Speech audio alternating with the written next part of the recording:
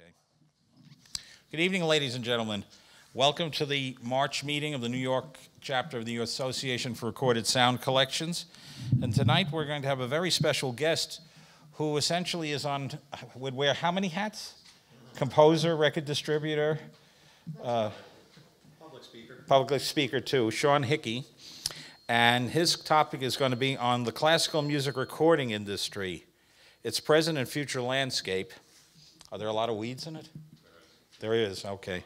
A whole lot of weeds, yeah, okay. The role of new media and the pitfalls and opportunities for the artists and the supplier community. What I'd like to do is, Sean Hickey, of course, will talk about this subject, but let me give you a little introduction on who he is.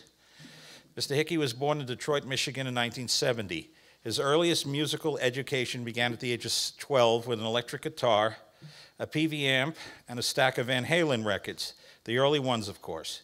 He studied jazz guitar at Oakland University, later graduating with a degree in composition and theory from Wayne State University.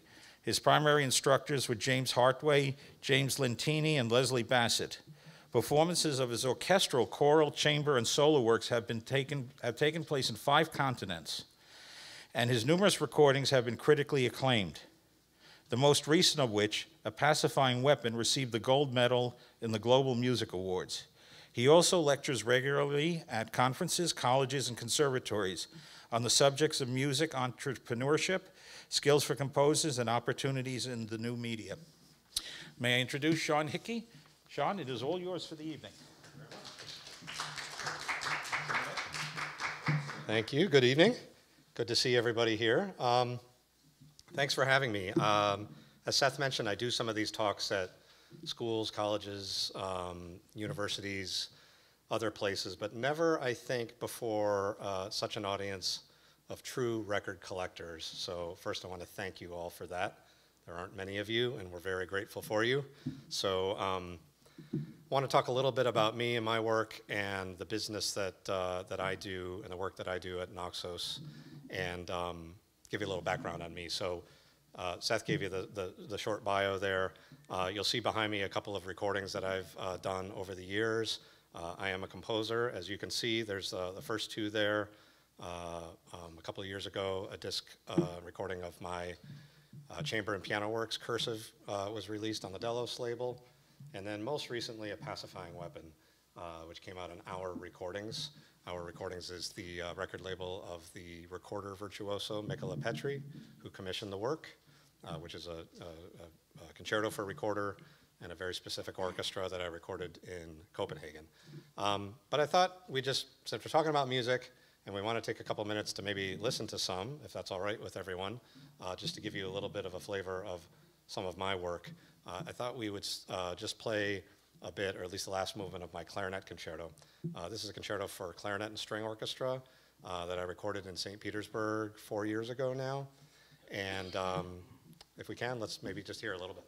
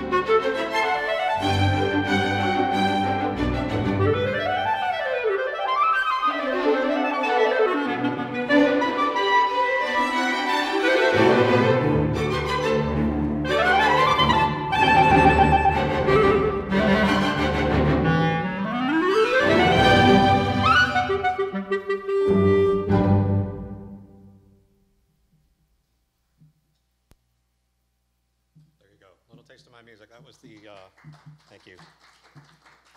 That was the, yeah. Thanks for playing that. That was wonderful. Why Russia? Why Russia? Where are you off your topic? No, not at all. I recorded 2 works there on 2 different trips.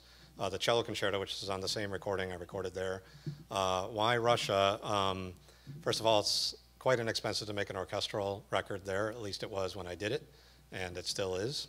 On the whole, it's roughly 20% of what it would cost you here, and about 30% less than you would in Western Europe. And I have a friend here, Vladimir Landa, who's the conductor of that recording in St. Petersburg State Symphony, also called the Academic Symphony, also called the Philharmonic. He's a conductor of Baltimore Opera and a couple of other orchestras here, and has dual citizenship, makes a lot of recordings there for Naxos and Chandos and other labels. So he connected me. Dmitry Kozov, who commissioned the cello concerto, is also from Petersburg. And then Alex Fitterstein, who you heard playing clarinet there, is not from there, but was really eager to go to Russia. He was born in the former Soviet Union, and record there. So that's why we did it. It was a great experience. So anyway, so you heard a little bit of a flavor of my music. I passed around a couple of recordings, including my most recent, which is called A Pacifying Weapon, which is an LP only release, as well as digital, of course. And we'll talk a little bit about formats, because I think that might be of interest to some people here. A bit of background. When I graduated from school, I studied music in Detroit, and when I got out, like many people, we thought, what the hell comes next? And I was certainly nervous as to what that meant for me as a composer and a student of music. And what did I do? I went to work at a record store, if you remember those. And even if you don't remember those, once upon a time there were even classical music only record stores, and I was assistant manager of one of those in Detroit, where I met some people who were in the distribution community. This was in the early 90s, at the real ascendance of the compact disc, when everyone was buying CD players and replacing their vinyl collections with CDs, and the industry was never as big in physical sales as it was during my first 10 years of my career. And I got a job with a distribution company, Allegro, that had me handle sales for a variety of states and the province of Ontario in the Midwest. They later took me to New York in 1998, where I stayed with them for a bit and then moved on to the RCA Victor Group, BMG. There I was the field sales manager for classics and jazz at the time for a couple of years. 9/11 happened. I got the job where I met you, John, literally on that day, and stayed there for a year before going to Naxos, where I've been ever since. That was 16 years ago now. So bringing up to the present a little bit, at Naxos, just to make a real distinction, because I think everybody here probably knows Naxos, the label from the seas of white covers in Tower Records and HMV and Virgin and all of that. We're both a record label and a distribution company. I work for the distribution company and the American one, Naxos of America. I'm the senior vice president in charge of sales and business development for the company. I also handle some retail operations. As we've grown, have a lot of responsibilities, but I oversee our physical sales revenue for this continent and our digital sales revenue for the world. So there's that. The Naxos of America label group, we handle the distribution of over 650 record labels, physical format throughout this hemisphere, and over 850 labels in digital. And by digital, I mean download, streaming, apps, however you may access music, and all of those agreements are worldwide agreements. As you can imagine, digital music recognizes no political borders. It observes no sovereignty. It is a great equalizer of the genre of classical music, and we'll talk a little bit about access as we get into our discussion a little bit. Stat that I have there of the nearly 4,800 commercially released recordings of classical music last year, about 4,000 of them are released by ours and our distributed labels. It basically means that if you've listened to, engaged with classical music in any way, shape, or form over the last several years, chances are it would have touched our distribution network. Whether you heard it in a film, television commercial, YouTube video, you bought a CD, you streamed it, you downloaded it from someplace, chances are it would have come through us, and there are, of course, exceptions to that.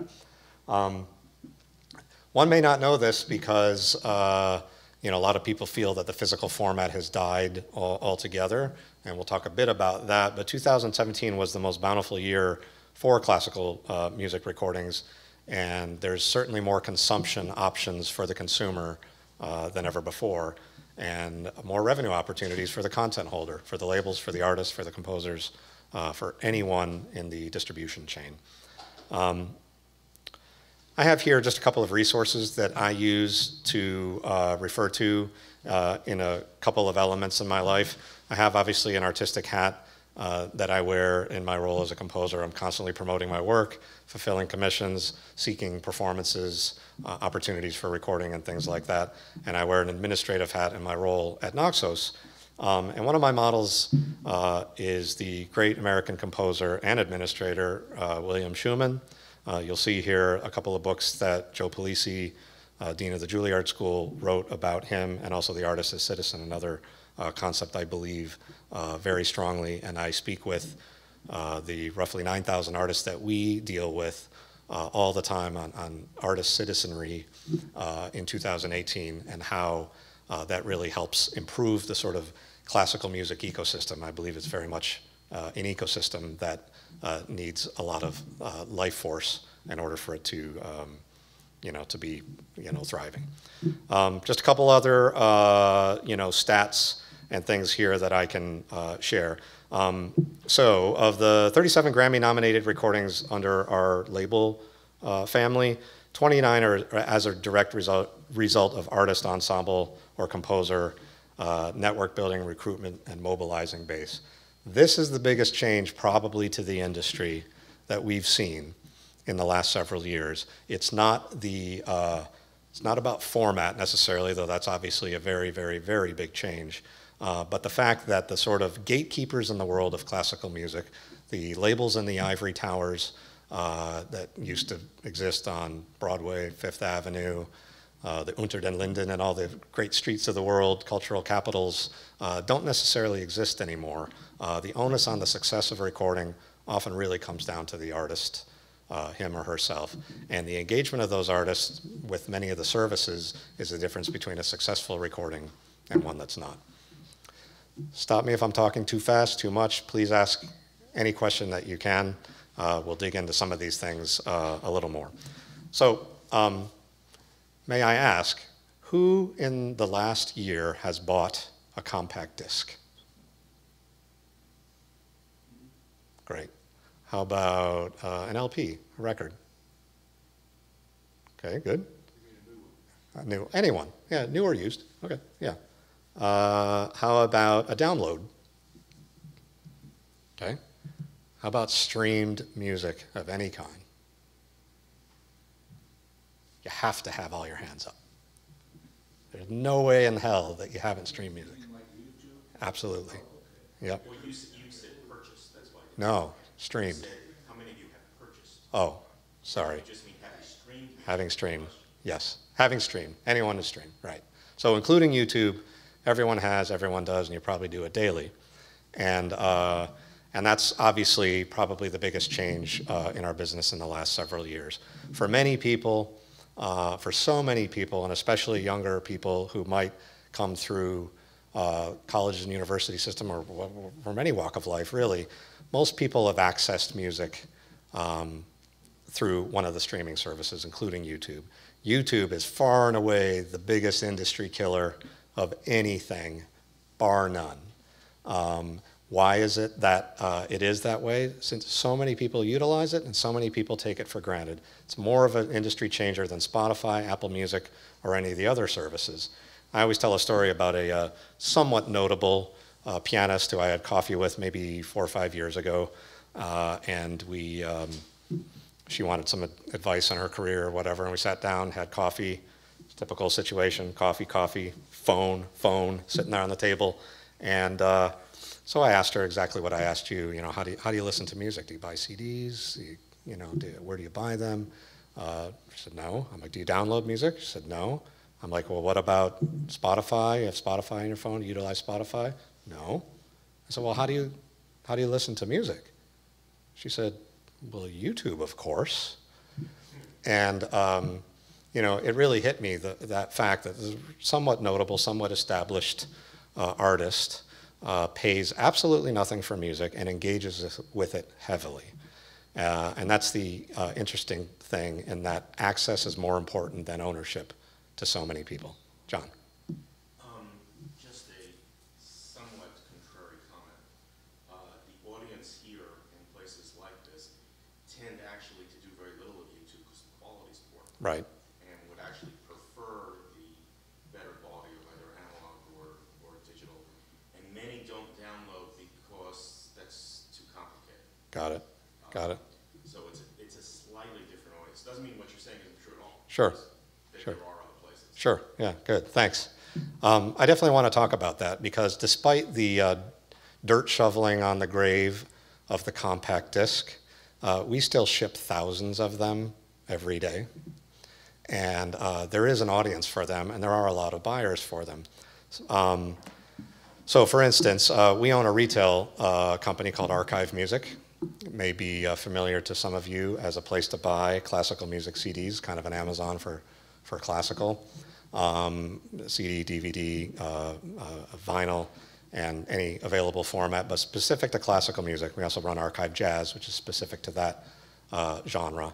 We do, you know, decent business, very good business through that, catering to folks like you, to the collectors, the people that care about sound, that care about format, that care about their library and sortation and organization and great sound. Of course, you know, in addition to that, we have some mail order catalogs, and of course we sell to the behemoth in the world of physical commerce of any kind, and that's Amazon. Amazon is far and away our biggest and most complicated physical partner, digital partner too, and we spend a lot of time and a lot of resources because so many people are comfortable utilizing Amazon as the place to shop for all of their needs. If you're a Prime member, you know that Prime gives you all kind of access to free shipping. If you live in New York City, it can often mean same day, which is mind-blowing to me. If you live in the 5 boroughs anyway, you know, it means access to, you know, all of the original content and films and things like that. Amazon in the coming years will put a lot more emphasis on the areas of away from their physical business of any kind, including books, to all of their digital businesses. And it's the biggest and probably most complex company and organization in human history. They have their hands in everything. Yeah? What percentage of Naxos comes from License streaming? You mean licensing as opposed to availability on streaming? Yes, on the start? Yeah, so a big part of our revenue now is in licensing, bigger portion now than ever before. I don't know exactly the percentage at this time, but our biggest growth area is in licensing. And I'll give you a couple of examples. One, we can clear pretty quickly. So for instance, the last 10 or 11 Woody Allen films have utilized you know, Naxos and Naxos distributed recordings. And the music supervisor of the films calls us up. We can generally clear music in a matter of days, if not hours, where the major label competitors that we have might hash back and forth about, you know, fees and contracts and things like that could take weeks. And not only that, you know, you have that at the sort of larger area, and then we also have a business in micro-licensing. Micro-licensing is a business for the student film composer who might be at a college or university. We do a lot with the NYU film program, that they've scored, or that they've created some 5-minute film for their student film, for their project. And they want a bit of classical music in a background of some scene like that, and they need to learn how to license it. It's part of what you need to do as a filmmaker. We can clear licenses like that through a self-service website called Naxos Licensing, and it's all entirely self-serve, and we take a fee for finding the right music for that. The student can overlay the music on the film, in real time and make determinations if they want to have a Haydn string quartet, make comparative performances overlaid on their film. Does that answer your question? Okay? Yeah, okay, good. So as you see here, I mean, we've got some, revenue opportunities. I talk a bit about social media, but I want to talk about some of the physical formats as they exist now. So of course we have the compact disc. We have the super audio disc, SACD, which we do have some very, very large labels dedicated to that, like BIS, like Chandos, like Pentatone, legendary and large independent record labels committed to classical music and committed to great sound through SACD. Of course, we also have vinyl. And vinyl, if you follow the business, I'm not talking about the classical music part of it, but the business overall has been a big, big bright spot in the world of physical sales. Vinyl sales have increased over 300% each of the last 5 years. Now, that came from nothing, so it's not as impressive as it sounds. And even the best-selling vinyl record in the 21st century hasn't yet sold 100,000 units. So it's still a niche, and in the classical world, it's a niche within a niche. I elected to do my last record on vinyl. It's available as download. It's available to stream as well. But I've really kind of reacquainted myself, and I got a new turntable, and I got a new system, and I've really fallen in love again with how it started for me, putting on a record, the sort of ritual of putting the needle on a groove and having the thing play is very exciting for me, and just, great sound is always important to me too. So there are these different formats. Within the digital sphere, the audiophile is not left out of, out in the cold. So we've mentioned some of the, poor quality sound that comes from YouTube, MP3 quality sound, highly compressed. You have the same if you utilize any of the services, Apple Music, Deezer, Spotify, Qobuz, any of the other services that exist throughout the world. But then you have a lot of high-res audio sites. So high-res audio, Eonkio, HD Tracks here in New York, just down the street. A variety of services dedicated to great sound in lossless or higher resolution quality for the digital age. That is the fastest growing segment within the digital, outside of licensing, within the digital ecosystem of what we're talking about here. And I find it very, very interesting. The problem is keeping up with the delivery of the content. When you're talking digital music, you need a pipeline to carry out digital data. And when you have a higher quality sound file, you need a bigger pipe. And the pipe has to be cleared on both ends, just like your plumbing in your sink. And it's just a matter of us delivering to the services and then the services ingesting, which has been kind of big and kind of problematic. And it's taken a bit of time, though I am pretty encouraged that some of these services will probably be bigger in the coming years. But it's just a matter of, how it is, how people will want to listen to and consume music. And if you ask, say, the 22-year-old college student who's walking the halls out there with their earbuds in and their iPhone, what you're listening to, and you put those earbuds in your ears and it sounds like crap, and you ask that person, are you satisfied with what you're listening to there? Chances are they're going to say yes, unless presented with another option. And, these computers of unbelievable processing power that we carry with us every day in our pockets and purses have access to the world's music. And how do you compete with the world's music, and how do you compete with free? Those are the two biggest things that the classical music record industry has to deal with. One of the ways that we deal with it is the subject of curation. Curation is a word generally used for the library world. Gary, you would know this, that every month through your newsletter, you curate and recommend particular classical recordings that would be of interest to your particular customer base. We do that too in a variety of ways. We do a lot more on the digital side. We do it through our weekly newsletters, through Archive Music. We market direct to a mail order customer through a physically mailed catalog. We do one for classical, one for jazz, one for roots music and oldies. And I never would have thought this when we took over another company for mail order. I should have brought you some actual physical catalogs. Our company's called Classical Music Superstore. That a catalog mailed to a person who has no record store within a million miles of them, when presented something in that catalog, might actually buy it.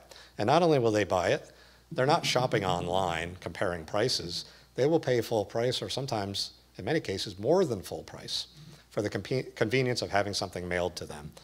So every day if you walk in the door of Naxos of America in Franklin, Tennessee, there's a little mail stacker thingy on the top of one of the desks, and in there are a bunch of checks. And those checks are for $10, $20, $30. And those are people that throughout the day have sent in checks to order 1 or 2 or 3 CDs from our mail order catalog, which we obviously ship out and fill for them. Yeah. Guys, can we pass that mic around? Oh, sure. Otherwise the recording doesn't get. Sure.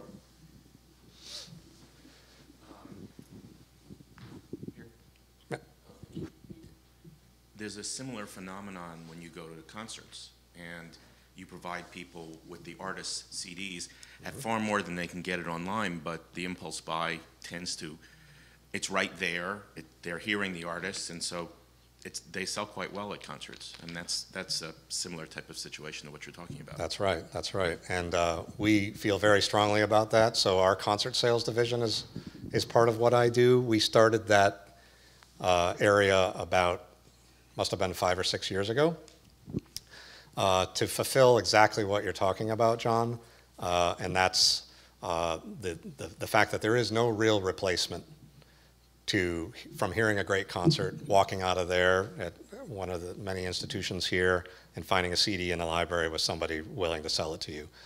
We handle roughly 450 concerts a year on behalf of our artists, from Lang Lang and Yo-Yo Ma on down to, whatever struggling pianist in Brooklyn or whoever they may be, handling concert sales for their shows. It's a very expensive business for us, but it's one that's very meaningful to the labels, to the artists, and to the consumers. It is very, very attractive. So when the record store was really being threatened about 10 years ago, we looked at it and looked ahead to the day when we wouldn't have them or have very many of them, at least in the US and Canada, and realized and recognized the fact that the classical music consumer, including the physical consumer, is not going to go away when stores leave. We need to find a way to reach those people. So we bought archive music from Steinway, the piano maker. We bought our mail order catalog business. We started our concert sales division to handle exactly that. And there's a good business. Like I said, we still ship thousands of packages every day to classical music lovers. Any questions? Yeah. Sorry to be monopolizing your time. Is there any business for Naxos at this point in reissue of older recordings anywhere in the world? I know you're still putting out a handful of titles, but my sense is that you're moving away from that. Is that accurate? The Naxos label? Well, not specifically the Naxos label, but yes, that would be included. Anything that would be considered a historical reissue. We do hundreds every year. We handle the distribution of Sony Classical, just so you know. You may not be aware of that, but yeah. So all of the reissues that come to, with the Bernstein stuff that has come out especially this year, in the Bernstein year, we handle all the many reissues, some of which is the result of your work over the years. Now through Sony Masterworks, we handle the distribution for. We also handle Universal music, so that's Decca, Deutsche Grammophon, and ECM, but on a non-exclusive basis. I can't sell them everywhere, and it's really a very, very small mix of customers. And DG and Decca, as you know, are doing loads and loads of historic reissues at deeper and deeper discounts. We did distribute Warner Classics for a time too, not any longer. So between the three major record labels, we do handle the distribution of it, but we don't. Naxos as a label is generally not dealing in reissues. So, Gary. You might also mention the labels. Thanks. You might also mention the labels that are resulting now from rediscoveries of archival material by various radio broadcasting stations, like the Southwest German Radio and Profil, which is primarily Dresden and Leipzig, and so on. And in many cases, superior to what has been around on some of the unofficial historic labels. Great point. Great point. And is now being located and issued, unlike the problems that you had in the past where it had to be somebody's tape made on a $99 Pentron because it was the only available one of that material. That's right, that's right. So Germany presents a very interesting case because Germany obviously is a very culturally rich country for what we're talking about here. Central Europe being kind of the sort of epicenter of classical music discovery from antiquity to the present.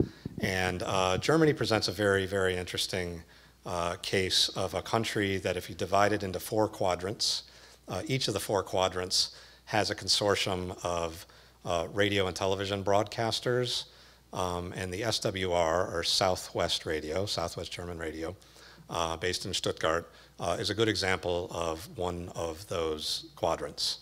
And you know, each of those consortia, you know, receive a lot of money, a lot of funding over the years to make available recordings that they had never necessarily issued, but had broadcast at some point in the past. And many of these are very fine recordings, as you said. The SWR is an archive that we Naxos, the label, bought.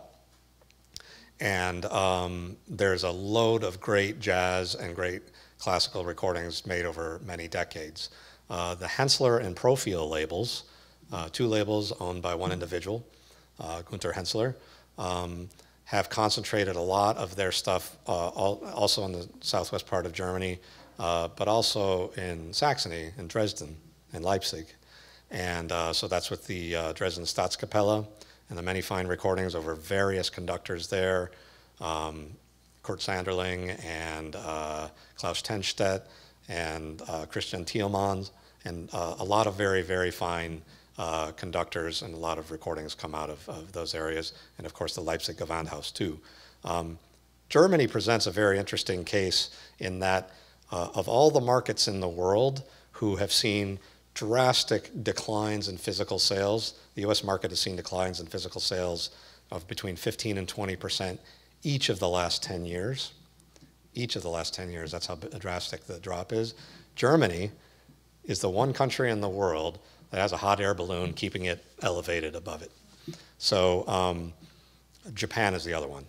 Japan is very strong. You know, Tower Records, which left the US market now 10 years ago, is alive and well in Japan with 63 stores. At least the name. It's not the company, but they license the name and use it there. Japan has 63 stores. Physical sales are still strong in Japan and in Germany. If you spent any time in Germany and you've been to Berlin, you would know Dussmann. And in Munich, it's Beck's. Both of those stores are absolute hearts of their respective cities. They maintain some of the largest and most coveted real estate in each city.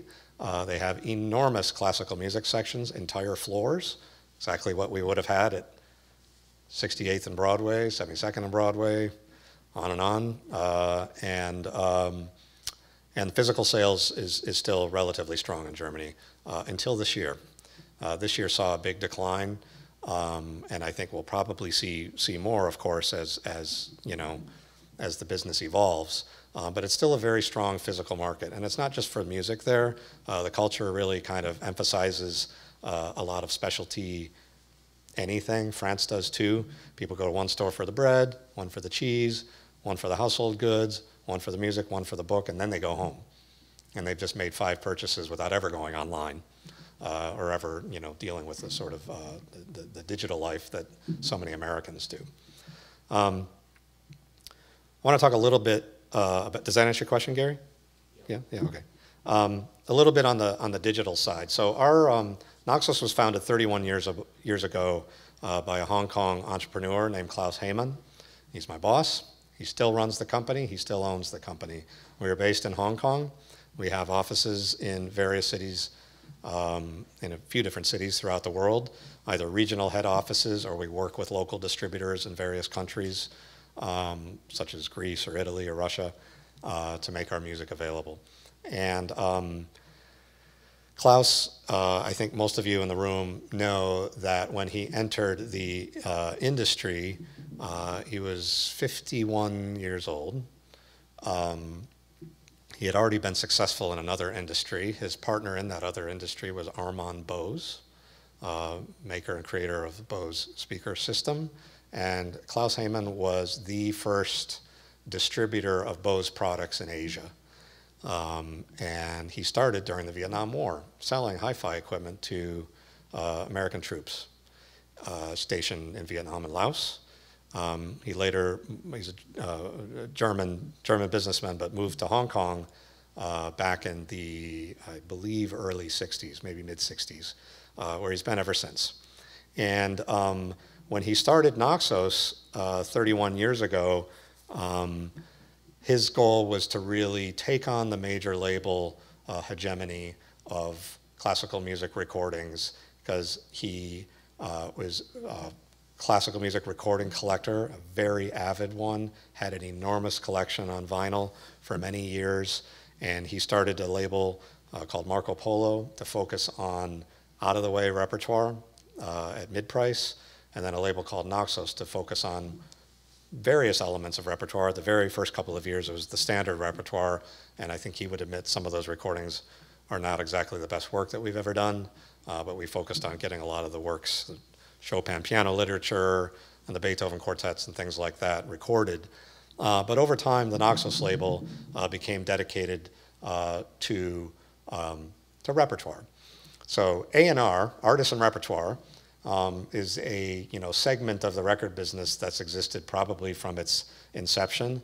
And it's not one that's talked about as much now, though everybody likes to think that they can discover great talent. I like to think that I can, but I cannot. Klaus's vision at the time was to focus on the R, on the repertoire. And whereas the major labels were focusing on artists and relationships with artists and developing people who go out and perform and things like that, he recognized, he felt that it was hard to compete with the infrastructure that he had at the time. So he was going to focus on repertoire and often making the first or only available recording of a particular work or composer's work. So 13,000 recordings later, that's largely what Naxos does. We have many, many world premiere. I don't even know the percentage of our catalog. At least 60% are world premiere recordings. Many of them might be a second recording or a third or a recording of a work that's long out of print. You may or may not be surprised that some of our biggest recordings are those works, competing with Beethoven string quartets with some of the great recordings that have been released over the decades is a pretty hard business to compete with. In the ascendancy of the CD era in the late 80s, early 90s, the Naxos business grew to the point that nearly any large record store, certainly classical music department, had that sort of sea of white covers. If you went to Tower Records at 66 on Broadway, when I moved here and I went into that place, I thought it was absolute heaven to walk into this place. Of course, I worked for a competing company at the time. I worked for BMG. But Naxos was the only label that had its own section of white covers, alphabetized by composer. Other than Germany and Japan, there are no real stores that have that now in the world. But that was, a real opportunity for us to create original recordings of under-recorded or unrecorded repertoire and available at a good price. The second great thing that happened, I think, was the digitization of our catalog, which started in 1996. So in 1996, the internet was pretty much in its fledgling state. We were all emailing. We were probably online. I think that was the year I started becoming an Amazon customer, if I'm not mistaken. And Klaus had the idea of converting all of our catalog into what would later become the MP3, compressed audio file, able to be shared throughout the world.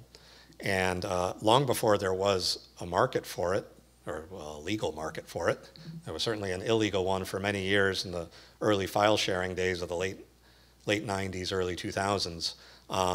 But he digitized and put a whole team of musicologists on the task of cataloging all of what we have. We have musicologists here in New York, in Nashville, in Hong Kong, and our largest concentration of them, which is in Manila, in the Philippines. And cataloging a vast catalog and repository of data of classical music recordings, both ours and others, and digitizing our own catalog. In 2003, iTunes launched, and there was one classical label on the site on the day they launched, and that was us. Those were really, really great days. A lot of people caught up very fast. At that time, iTunes was, and still is, the sort of dominant download player in the world. We've since launched, a year after that, the Naxos Music Library. So if you have someone my age or older, do you know the name Naxos? What does it mean to you? They'll say that sea of white covers that they remember from Tower Records on the Upper West Side. For anybody who's 30 and younger, Naxos is known as the Naxos Music Library, this thing that they accessed while they were in school. Nearly every college, university, and conservatory program in North America, and many of them in other territories throughout the world, accesses Naxos recordings and most of the world's classical music recordings through our own proprietary streaming service called Naxos Music Library. MP3 quality, also SECD quality through the site as well for those that are willing to pay for it. It is not a consumer service that all of us would have access to unless you're affiliated with a college or university. If you're a professor, if you're a student, if you're an administrator at a school or a music professional in the world, NML is available to you. It's now 13 years old. It is far and away our probably best known brand throughout the world. And at this point, most of the world's classical music recordings, and we're at about 2.6 million tracks, if I'm not mistaken, or well over 2,000 labels, including all the majors, on the service.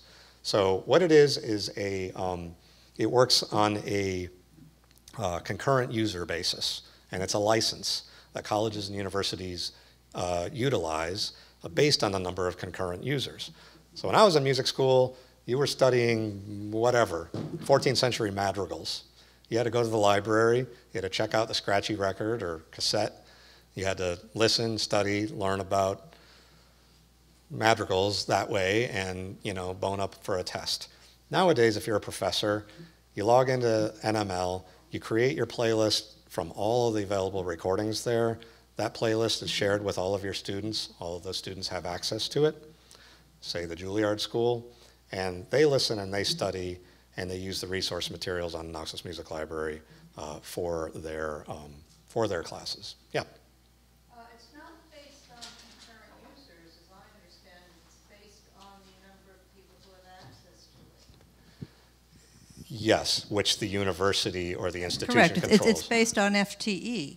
So if you're at a university with 36,000 FTE, you're paying for 36,000 potential users. You're not paying for the several hundred who may actually be using it. I mean, that's the way it works now. Maybe from that end of things, but we do licenses in the increments of 100 generally. So I'm not saying your prices are out of, your prices are very reasonable, given what we get for it. That's no question. But you just said it was based on concurrent users. And it's not based on concurrent users. It's based on an FTE equivalent in the institution. Got it. Fair enough. Fair enough. What we do is we monitor the number of concurrent users and the turnaways that come from those. So if an institution has a 50-user license and the 51st person logs in, they get a turnaway notice. Can't log in at this time, please try later. And then we monitor the number of turnaways throughout the year so that when a renewal comes up with an institution, we go back to them and say, hey, you had X amount of turnaways over the last 12 months. Maybe you want to jump up to the next increment. That's how we do. We just go for the full FTE. You do the full? That's great. That's great. Is that here? Yeah, okay, great. Thank you. So Naxos Music Library, it's a big and still growing concern for us. We also have Naxos Video Library, which isn't quite as successful.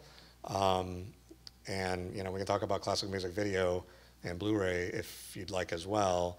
That's a whole other world that's seeing a lot of downward pressure.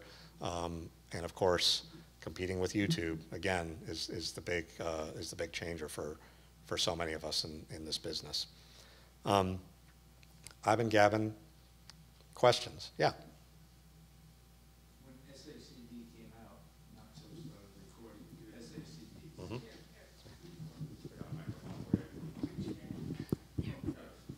Mm-hmm. When SACD came out, Naxos started recording SACDs and then sort of dropped it. Mm-hmm. Do they still record in that mode and keep it in a vault somewhere, or We do, and have they given it up? We haven't given it up altogether. We make them available digitally.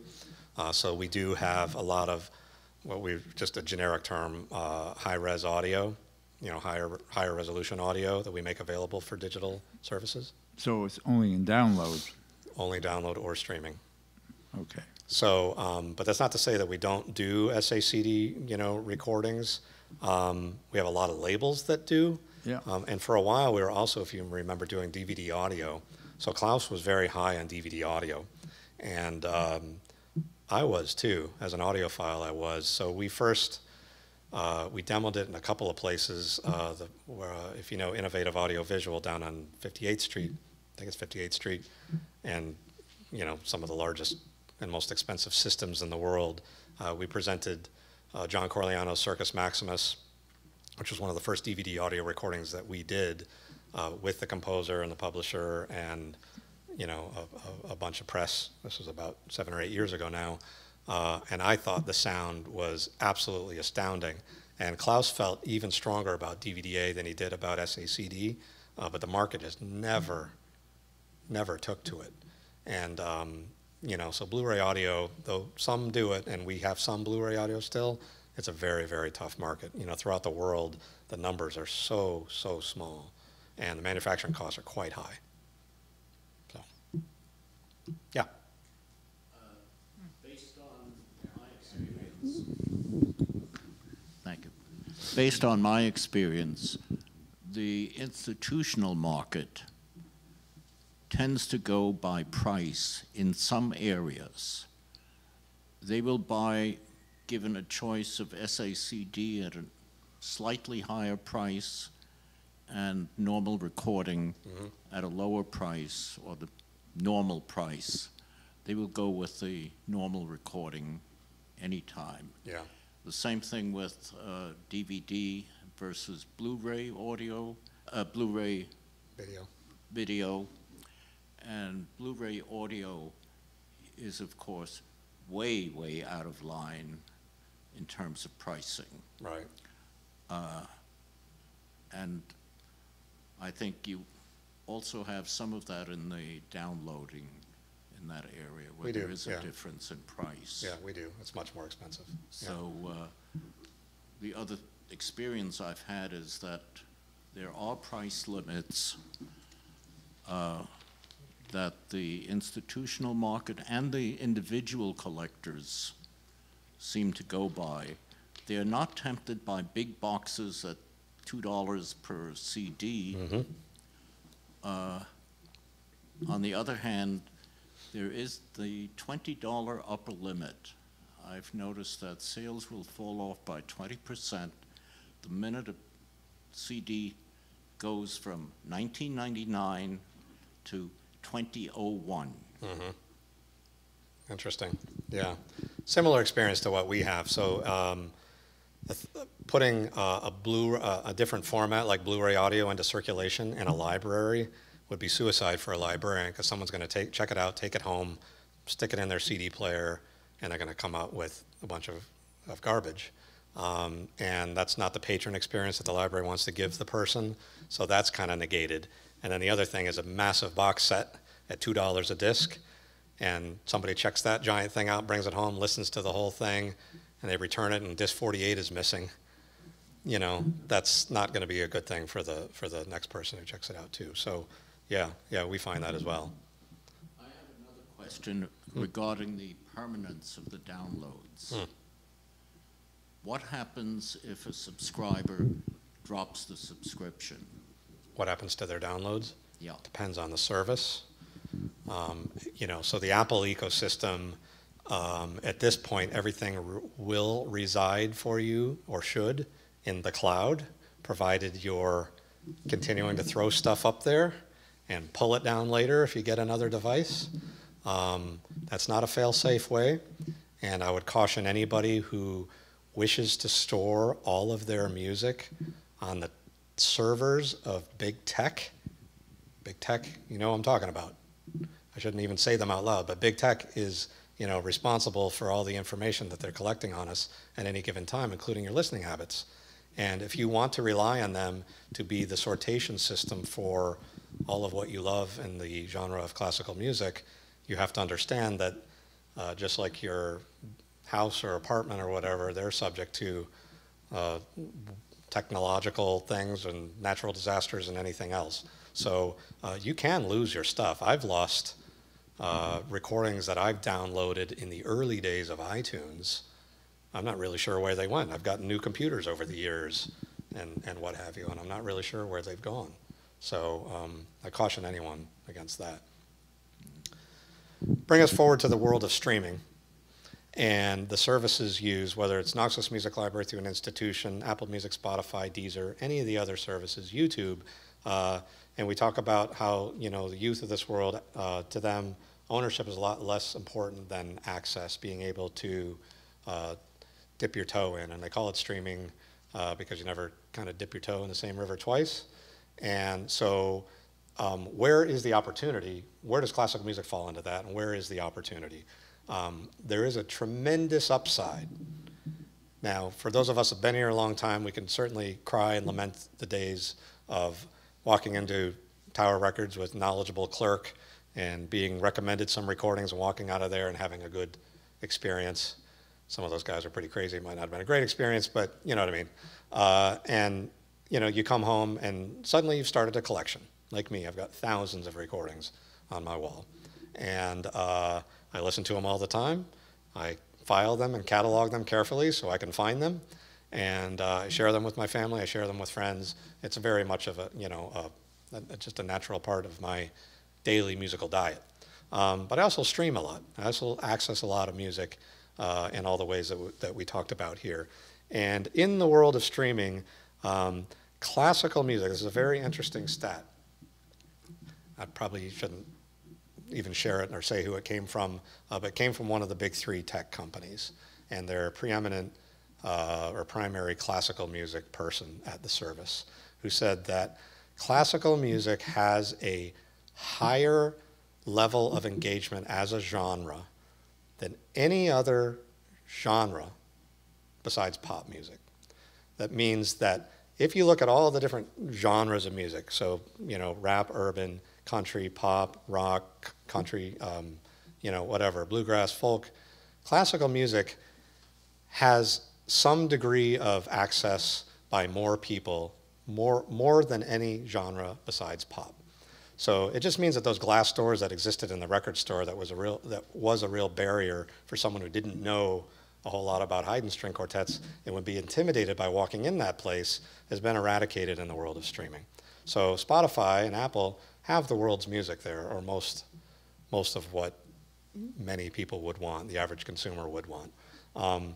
And more people are engaging with classical music through the thing that some people would say will supplant the album, but I do not agree, not at all. but it has certainly allowed classical music to be accessed by more people, and that's the playlist. Consider a playlist a mobile album, a flexible album. It will change for you this week, it'll look different for you next week, and a month from now, it might not have any recognition to you than what it did when you started. A playlist is a flexible album in many ways, built around a theme or a concept. And it's not limited to number of tracks, it's not limited to time, it's not really limited to anything. It could be one track, it could be a minute, it could be 24 hours long, and the streaming world exists on playlists, on album streams, on track streams, and on playlists. So, what is the most listened to playlist on the Spotify ecosystem? Spotify is the largest streaming service in the world. They have a today's hits thing, which has whatever the flavor of the day or the week is, which is far and away the most listened to streaming service. The number two or three, depending on the week, is called Peaceful Piano. Peaceful Piano has roughly on average 60 to 70% of its content is classical piano music. Chopin, Mozart, whatever one playlister or a programmer might consider to be peaceful. 2.5 million people follow that playlist. Far more people engage with Mozart's piano music through that playlist than all of the Mozart albums probably that exist on the service that draw and feed into that playlist. Yeah? Do the listeners know what they're listening to? Question is, do the listeners know what they're listening to? That's a very good question. So yes and no. Yes, if you care, and you can look in there and you can see the metadata behind it, and you can see who's playing it, you see the album cover, you can see the particular recording, you can get some data on that. The different services vary a little bit as to what they display, but you're not going to get the rich experience of having the piece in your hand, having the liner notes, getting the biographical information on the artist, say, or the contextualization of the piece. But you do, if you care. So, Are there any statistics on whether people, or what percentage of people actually care, or are they doing it as background music while they cook dinner and they're not paying any attention? well, there's no statistics that I know of that's, indicates who really cares to that level and that level of detail. But you touched upon the thing that was where I was going, and that's, Sorry. no, perfect. The lifestyle playlist. So just like we had lifestyle albums, lifestyle CDs, at BMG we did these relaxation CDs. You may remember the only classical CD you ever need, which is not a very good thing for the industry at the time, because it meant that nobody bought the rest of them. But now in the playlisting era, we have the lifestyle playlist. So Peaceful Piano, by its nature, is not something there's probably a real heavy engagement with. It is something, it's music for use, Gebrauchsmusik. Somebody's doing something else, and they're listening to that. Also within the top 5, there's another playlist that is almost 60 to 70% classical music, and that's music for studying. Now, music for studying is obviously, intended to be something that's unobtrusive, always non-vocal. Classical music lends itself pretty well to that. Always non-vocal. Can be longer tracks. Doesn't need to be some 2-minute pop song. Something without a great dynamic range, so a lot of it's compressed and equalized to not be too offensive to those that are studying with earbuds. And a huge amount of classical music in there. A playlist by its nature has to change. Tracks drop off, they go back on. If you subscribe and you follow a playlist on any of the services, you will get an email if you sign up for that kind of thing, or some sort of notification either through your email or through the service that something has been changed about the playlist that you've been listening to. So come back and listen again. And that is an incredible amount of marketing that is being done to you if you go back and keep listening to Peaceful Piano over and over and over. What does it mean for big tech? Obviously, they're developing an even greater profile on you and your habits, so that you wonder on your phone or you're on Facebook or whatever, and you wonder, why am I being marketed to for wine and espresso and high-end cars and all that stuff? I can't afford any of that shit. Well, you're a classical music fan, so they've made a profile that certainly you must. And, you know, you do fit this demographic. You're, you know, male, upwardly mobile, perhaps fixed income, but, you know, a substantial one, and they profile you with the idea of collecting information on you. So the playlisting world, you know, doesn't necessarily exist to serve that purpose. It does exist to keep you listening. And that's why playlists are changing all the time. The services, particularly Spotify and Apple Music, are battling mightily against each other, you know, with collected 60 million users worldwide between the two services, and their growth is not going to stop there. Of course, Apple's publicly traded company and a whole lot of businesses, and Spotify had their first investor meeting this afternoon when they go public in a matter of days or weeks. So we'll probably see some changes there. But what does it mean for the genre that we know and love is that the engagement has changed a lot. First of all, the demographic is a lot younger.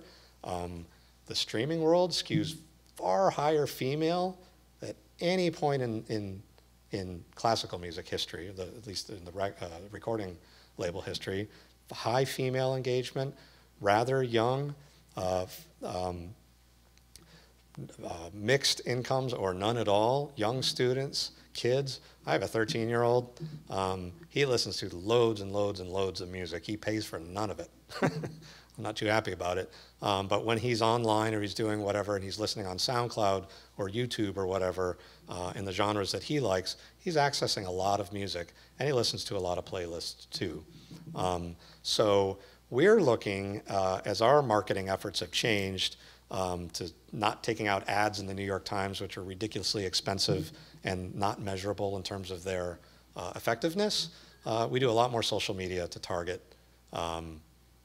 younger people, which is essentially free. Yeah. When you say target younger people, you didn't mention racial demographics. And classical music tends to skew, at least audience-wise, tends to skew white and Asian. Are African Americans, Latinos, whatever, listening to it at all in these sort of formats? Yes, good question. Yes, and in growing numbers, and especially in the streaming age, we're finding a lot more engagement of a larger group of racial demographics. It's still primarily white, primarily American, European, Canadian. Latin America is actually the fastest growing market in the world of streaming, particularly Brazil, far and away the largest. Brazil has virtually no record stores, almost impossible to sell into. We at Naxos have dedicated at least a bit of the last few years, particularly in Black History Month, which is February, of promoting the work of artists of color. If you know the Sphinx organization, I spoke at their annual convention a couple of weeks ago in Detroit. Sphinx is dedicated to promoting classical music artists of color to find more performance opportunities and opportunities in general throughout the world. Founded in Harlem and based in Detroit, they're a great, great classical music advocacy organization that's only, I think, about 10 years old, maybe less. I think about 10 years old. So yeah, we are finding more, but there's a lot more marketing and a lot more work to be done in that area. So this lifestyle stuff, for the hardcore collector, person who wants to listen to the 5 symphonies of Arthur Honegger with whatever particular orchestra, whatever particular conductor, whatever particular artist, this is a lot harder world to crack.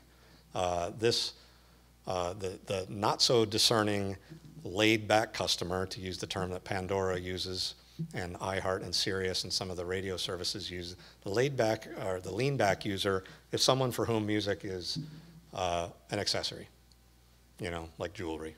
You can do without it, but you like to have it, looks good. And the lean-back person is not the hardcore collector that we have here among those of us in our room. And that's a real challenge for us. We've had to gear so many of our marketing efforts to a customer that we don't always understand. And you know, you may or may not be surprised that in our company, at least in the American company, I'm one of the older people there, and there are a lot of people who are a lot more tech savvy than I, and are dedicated to social media marketing. They might not have the knowledge or understanding of the sort of history of the business. They haven't been in it as long as I have, and may not have the understanding of the repertoire and the artists, perhaps, that someone who's been in it for a little while have. But they do understand better than I the ways in which we engage in music. And I'll just, I guess, conclude on that word engagement, because that's a word we use a lot. A whole lot is engagement. Engagement really refers to the consumption of music, however it may be consumed. I actually hate the word consumption because it sounds like, you know, music is a potato chip or something like that, and you can't stop. I wish it were that easy from a marketing perspective. But engagement means how do we as individuals interact with music if we don't, especially if we don't want to pull it off a shelf, buy it, have it part of our budget every month along with your food budget, your laundry budget, your rent and mortgage or whatever, that stuff. You have a certain amount toward music use. So more and more people are either paying nothing or $10 a month to access much of the world's music. And to market to a group that large and amorphous, although one that does engage at a higher level of classical music than the normal 3% market share, genre market share that the format has always pretty much had, almost unchanging for 60 or 70 years, is something that we as an industry and as a larger ecosystem need to crack. And you know, the part of my mission within the company when I really got involved in business development is to try to break through some of the barriers of the larger classical music ecosystem, because for a lot of years there was the record industry, and then there were concerts and anything Carnegie Hall and Lincoln Center does, and there was publicity, and there was marketing, and there was radio. There were all these different things, and none of them really talked to one another, and they didn't understand how the others worked. And now we've slowly over time seen the obliteration of all of those things. And we've seen the ability to work much more closely with orchestras. In fact, Naxos has recorded many of American orchestras, and many of the remaining ones have started their own labels. Chicago, San Francisco, New York just signed with Decca a few weeks ago. You know, we have a lot of really good things. So how do we, you know, raise and develop the sort of classical music ecosystem so that we can enjoy as much music, however we wish to enjoy it, for the coming years? That's my mission. Questions? Sheldon. Yeah.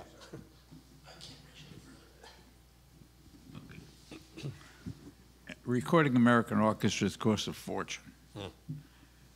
Are they all done on a live basis to save money, of course? Yes.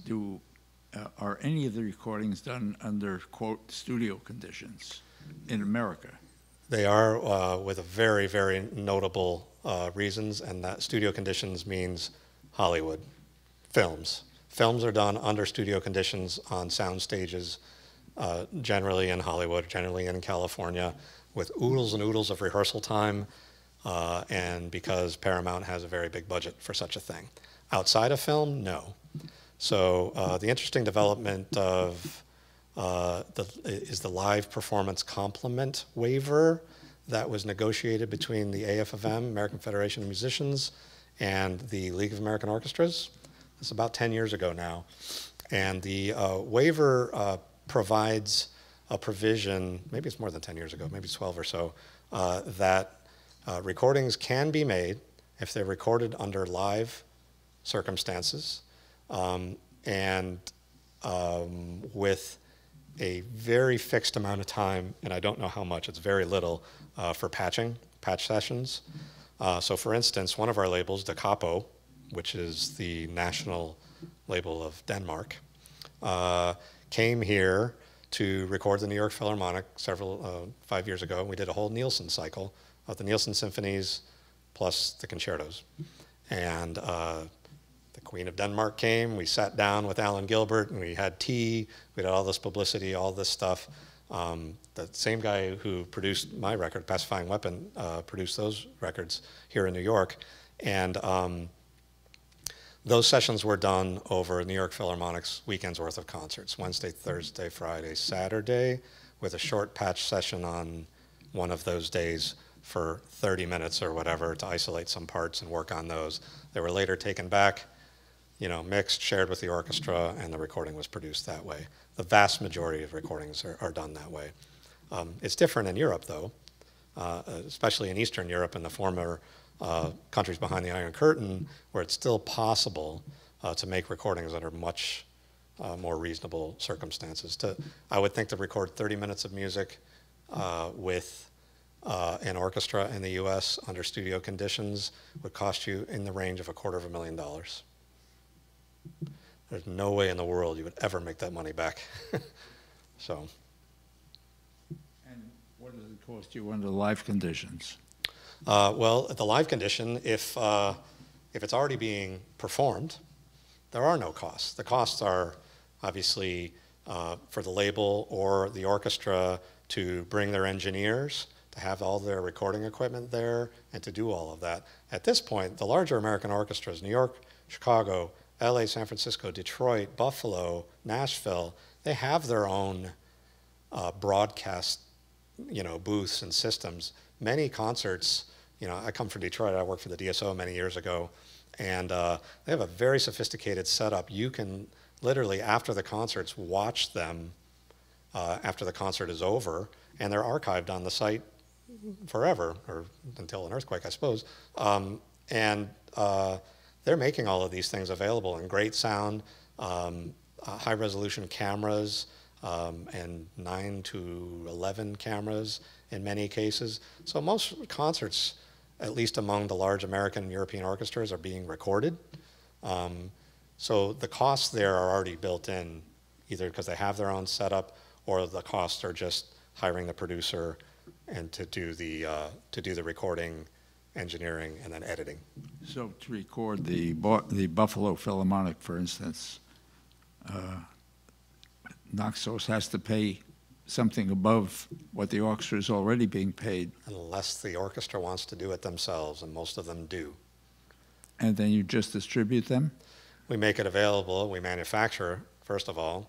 We manufacture, we promote, we market. We distribute the recording throughout the world. We create the metadata, the underlying track level data for everything on that recording. And that is disseminated out to all of our digital partners, DSPs, throughout the world. So, the question sometimes comes up is that how does Naxos do it so cheaply and others do not? Well, at this point, a lot of others do it as well. There are far more recording projects and proposals than we or an industry could ever possibly tackle. Even if we said yes to everyone, yes, yes, yes, yes, there wouldn't necessarily be the commercial viability to do them. And the vast majority of the proposals that we would get, including some of the biggest stars in the world who you would know, come to labels free and clear. In other words, they're being financed in some other way. That's not to say there's not a lot of costs that labels bring to the equation. They do, but many of those costs aren't done at the actual recording sessions like they were for the first 80, 90 years of the industry. Does that answer your question? Yes. Yeah. John?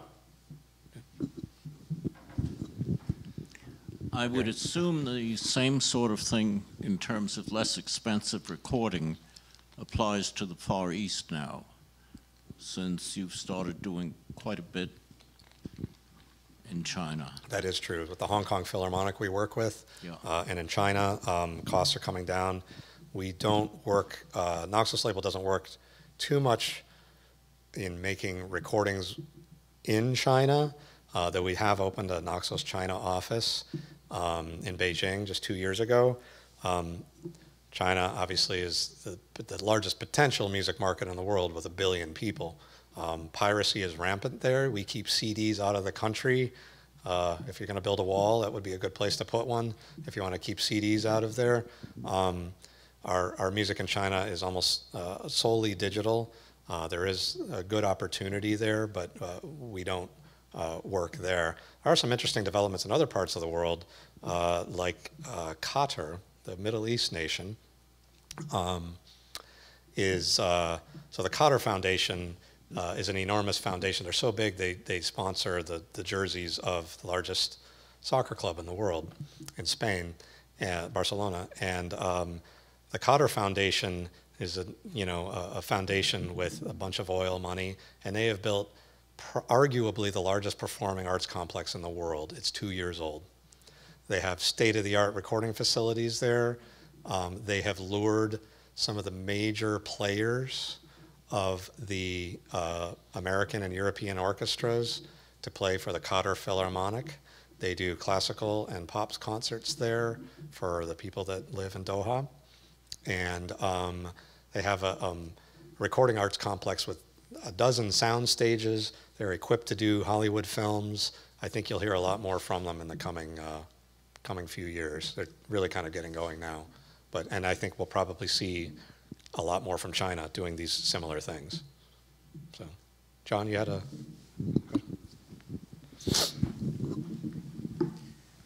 Back in the day, before either of us were born, there were what were called prestige projects. Projects that were done that the company in question either never thought they'd make their money back, or they thought they'd make their money back over a long catalog life. Do those things exist anymore at all, where somebody does something where it's already known, it's sort of in effect like a lost leader or anything of that nature, or is that completely in the past? No, it's not past. In fact, I would almost argue that it's as prevalent now as it was then. Some of my colleagues might say a lot of what we do are prestige projects because we don't make money on them. That, we like the idea or we love the music and we do it. Klaus is a huge music lover, and as I think you know, his wife is a very well-known violinist, Takako Nishisaki. And she's made many dozens of recordings for Naxos and Marco Polo labels over the years. And when they met and fell in love, it was as a result of Klaus's love of classical music that he, heard her perform and really wanted to explore some of the cornerstones of or sort of byways of the repertoire that she was playing a lot of. A lot of people would say that a lot of what the Naxos label does are prestige projects because we want to work with a particular artist or particular organization without the ability to make a lot of money on that. And you couple that with the fact that I won't go into bore everybody with the details of revenue structures in the world of streaming, except to say that a stream roughly nets somebody about 1/3 of a cent, whereas a CD sale makes somebody a few dollars at least.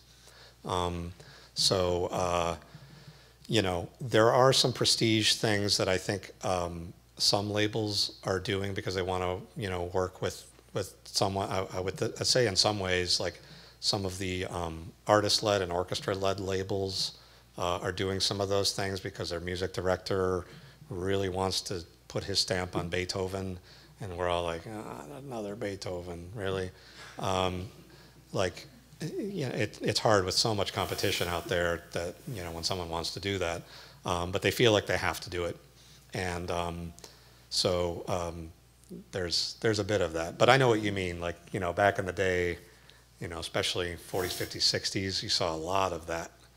Maybe 70s. A lot of the operas, a lot of Horowitz's recordings were done that way. Right. They knew in advance, especially when he'd choose relatively obscure repertoire like at that time Clementi and Scriabin, they knew they were going to lose money. Right. And they accepted that was part of the deal.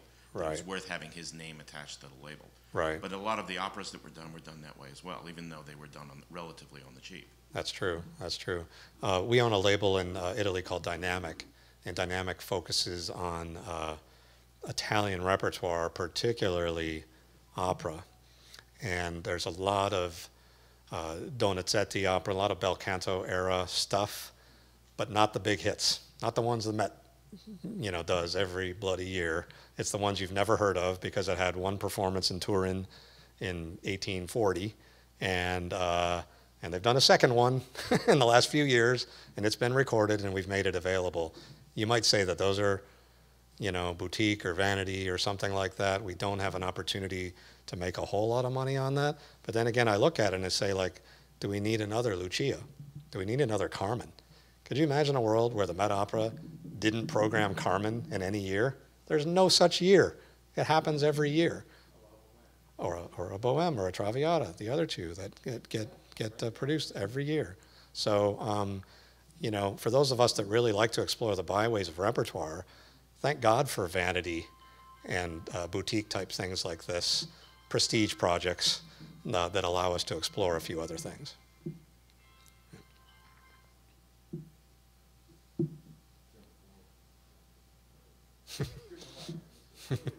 Give it to Gary. Yeah.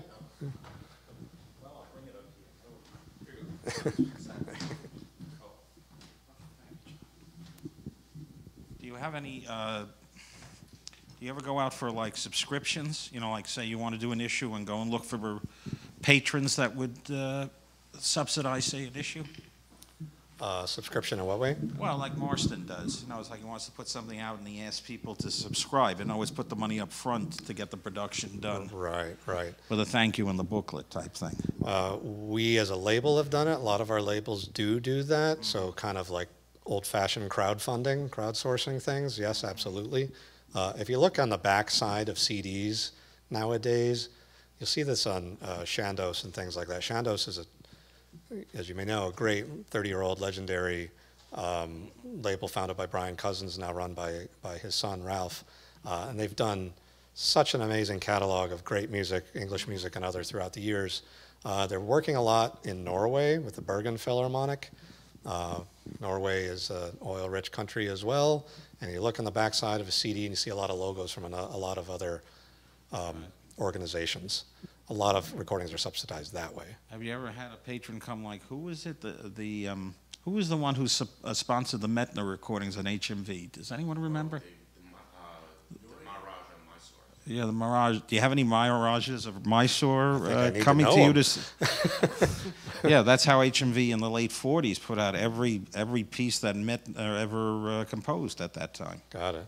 Got it. Do you have anything like that going? No Maharajas that I know of, but there might be a sheikh or two. I don't know. Mm-hmm. You know, that's the other thing. I could go into this whole thing, but like, you know, so much of the industry and maybe so much of classical music and maybe so much of music in general is subsidized by OPM, other people's money. Max Bialystock, other people's money. Other people's money, yep. Right. And, you know, so where it comes from, if it comes from a foundation, an individual, the recording that you heard there was made possible, in my case, by the generosity of a handful of patrons that I courted, that I know. Mm-hmm. And I couldn't have done it on my own. I couldn't have paid for it. Mm-hmm. And that's the way so many of them are made. How are you concerning reissuing classical records? Is that kind of like dribbled down to a few every year, or? Of records? Of historic, I meant. Of historic stuff? Yeah, you know, pre-LP or even early LP. On the Naxos label, we are not contractually allowed to sell the Naxos historical line within the United States. That we know, but are they still manufacturing any issues of any sort? They are. Yeah, you'll find them in gramophone, in BBC Music. But they're not of the quantity that they were in the heyday. No, not at all. Not at all. They're just not as strong a market for it now. Though, coupled with that, we have a lot of labels that are digging up. I think, John or Gary, you had asked about, you know, reissues, you know, that had been coming over the last several years. And there's a lot of stuff from radio broadcasts, particularly the German broadcasting organizations like the SWR, the Bayerische Rundfunk in Bavaria, and on and on. The archives there are deep and long and very, very interesting. Yeah. Really good stuff. Yeah. I have a question about the formats on your recorder concerto. Why not CD? Good question. Good question. Why not CD on my record, A Pacifying Weapon? So I'll tell you that. I'll embarrass a couple of people. So Mikola Petri commissioned 3 American composers to write concertos for her. The other 2 besides me are Roberto Sierra and Michael Doherty. I was the first to get the work done. And I didn't really want to wait around until those guys, who are, I guess, much busier than I am in completing commissions, wrote their works. And it wasn't me, it was actually Mikola who came up with the idea.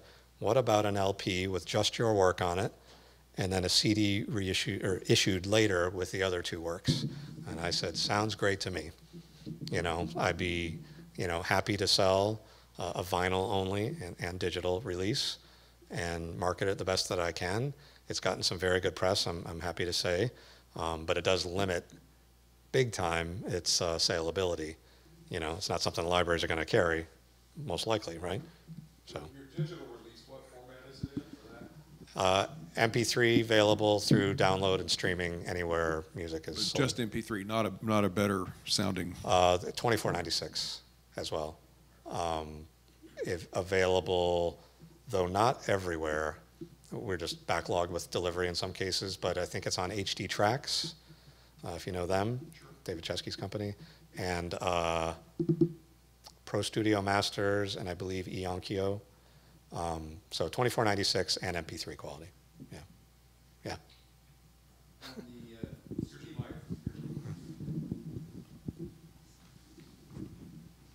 You're determined to break my arm.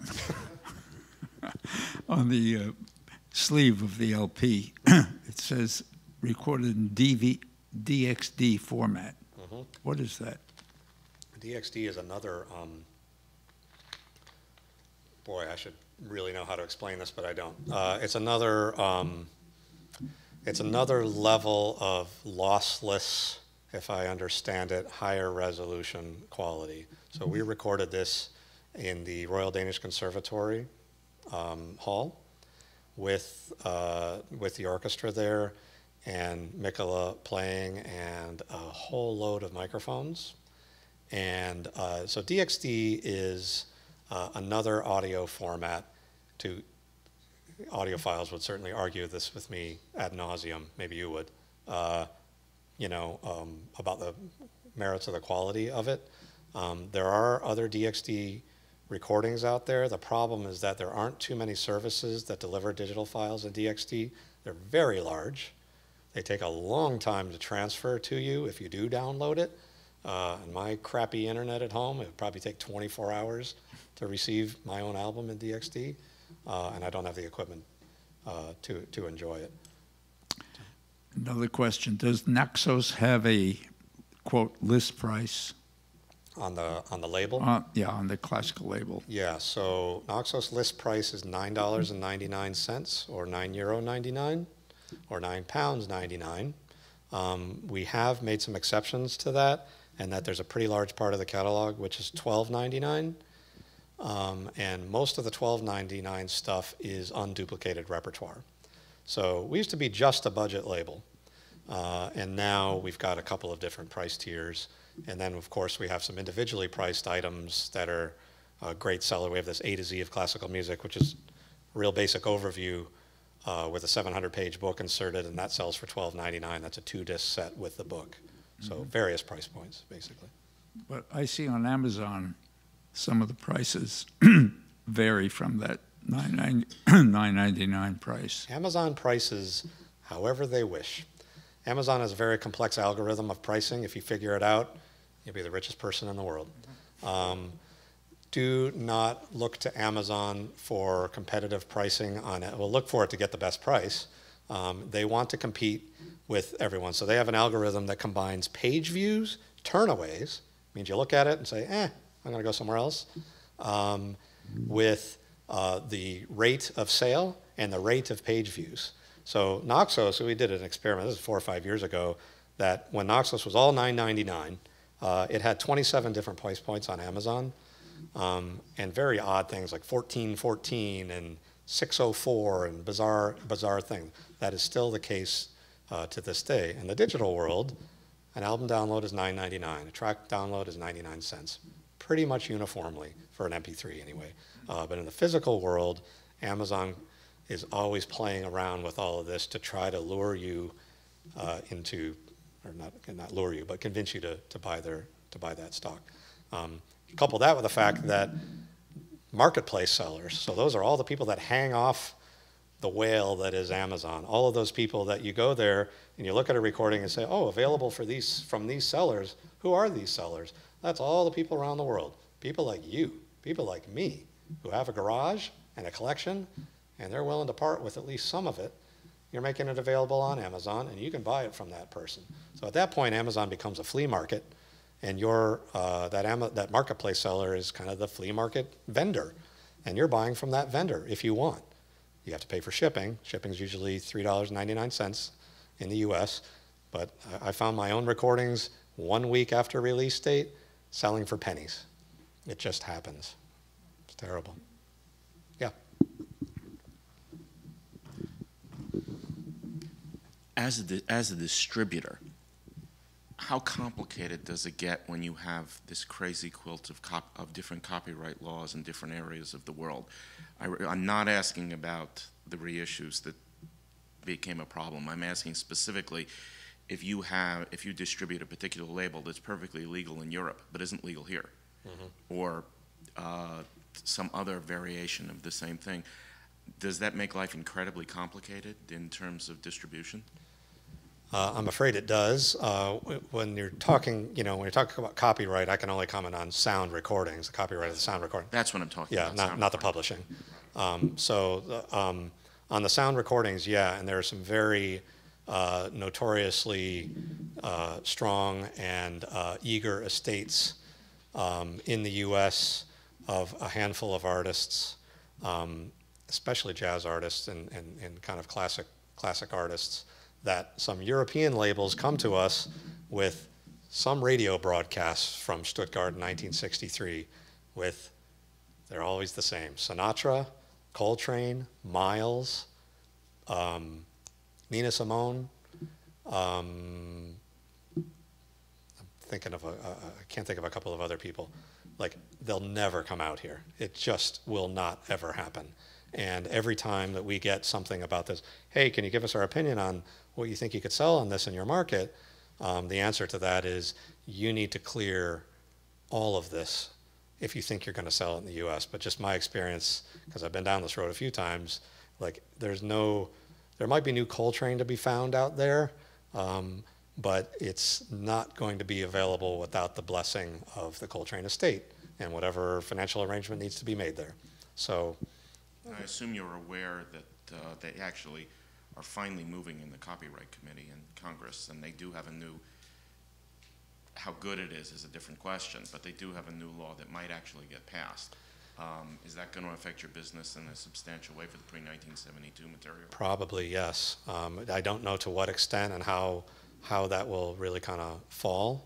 I think it's going to impact a lot of businesses. I think we just need to kind of wait and see. Couple that on the copyright side, and then you have the whole issue of what's, passionate for us in the industry, at least in the independent music sector of the industry, is that we have a trade organization called A2IM, Association of Independent Music, who represents the independent label community, of which we're a member, on Capitol Hill. And the independent label community has often suffered at this sort of hegemony of the major labels. The major labels own a portion of Spotify. We do not. And so, for whatever, conclusion you might like to draw there, and there may be none, do we know exactly what our market share is in the independent label community? No, we don't really, not accurately. There's no strong measurable way. We probably represent about a third. So E2IM and other organizations are fighting on Capitol Hill for hopefully a better rate from the streaming services, not just for the labels, but for the artists, which is very, very important. And so that, and it's ASCAP and BMI that are doing the real heavy lifting with those on behalf of their artists, because they represent so many artists and publisher members. So I think we'll see a lot there too. But the wheels of government don't move too fast, you may have heard. So we'll see.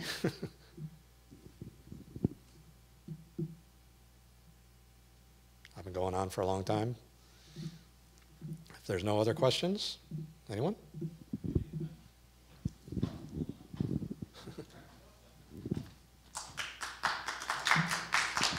Thank you.